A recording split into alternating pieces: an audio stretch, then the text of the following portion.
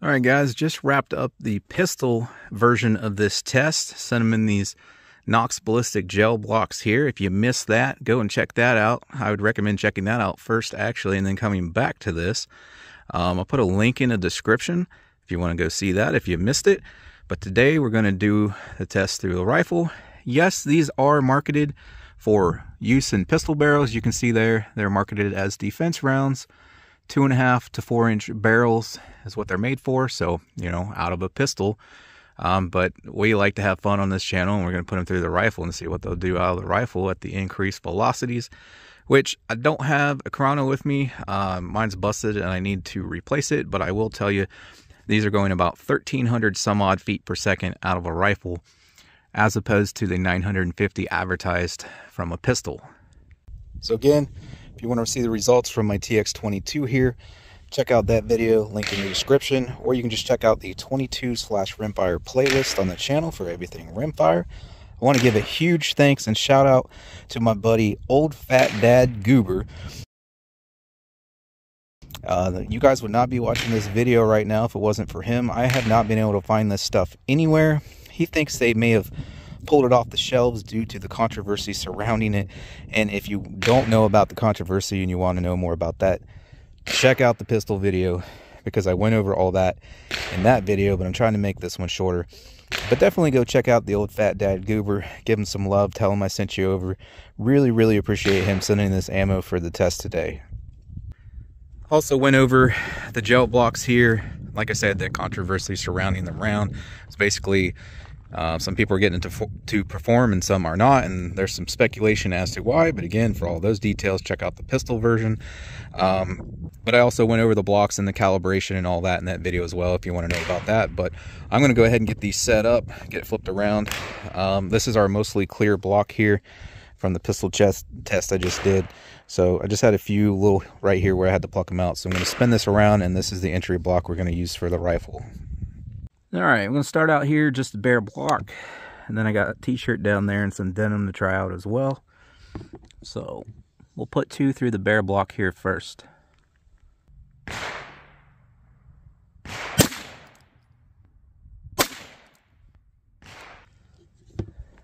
All right, about what I expected. Ooh, that was a little bit flatter than the pistol test there. And we are losing some petals up in here. And both, you can see there's petals coming off. And there's what we're left with. On this one, you can see it still has some petals. And at the top, not so much. And then that one up there, almost looks like they all sheared off. Of course, we'll pull them out, take a look. Penetration on those. The top one made it right at the edge of 8 inches there, and this one's just a hair over 7.5. All right, so I thought the wind was going to blow my camera over there. Well, it blew my target over. I'm going to go ahead and skip ahead to 4 layers of denim. If you want to know why I'm a proponent of that, who started it, and what it's for and all that, again, I went into much more detail in the pistol video. Check that out if you want to know. But we're just going to go ahead and try the 4 layers, and if it does not work through the 4 layers of denim, then we'll dial it back some.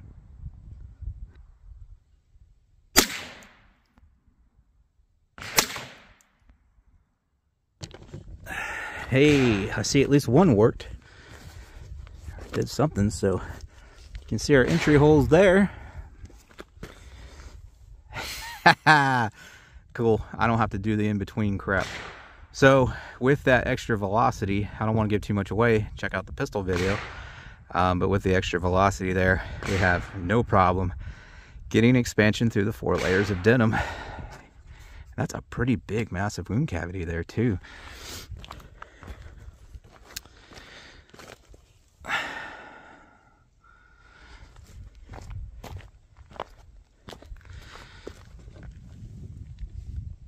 Here's from up top. So there's with my shadow. Yeah, you can see it pretty good. There's those. So we got further penetration, even though they expanded nicely. And I think it's because they're heavier. They held on to, wow, focus. Pretty much all the petals are still there. So hitting that denim first, 4 whole layers, it I guess reduced the impact, reduced the expansion enough when it finally did hit the gel to where it maintained most or more of its petals there compared to these. So that extra weight is why we got the extra penetration there, even though they still expanded about the same, it looks like, at least.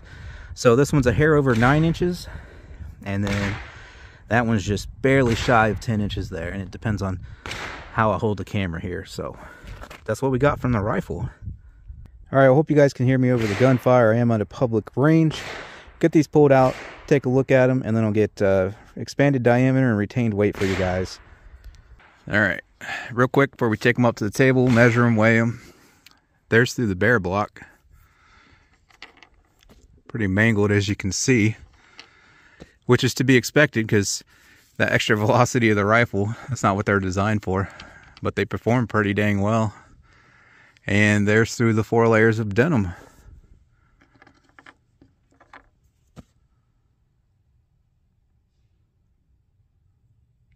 Okay, through the bear block, 20.2 on that one that had that piece hanging off. Then the one that hit up top that was sideways that had most of it sheared off, 21.6. Expanded diameter on that one, 0.306, so 30 cal. On this one, if you go sideways there,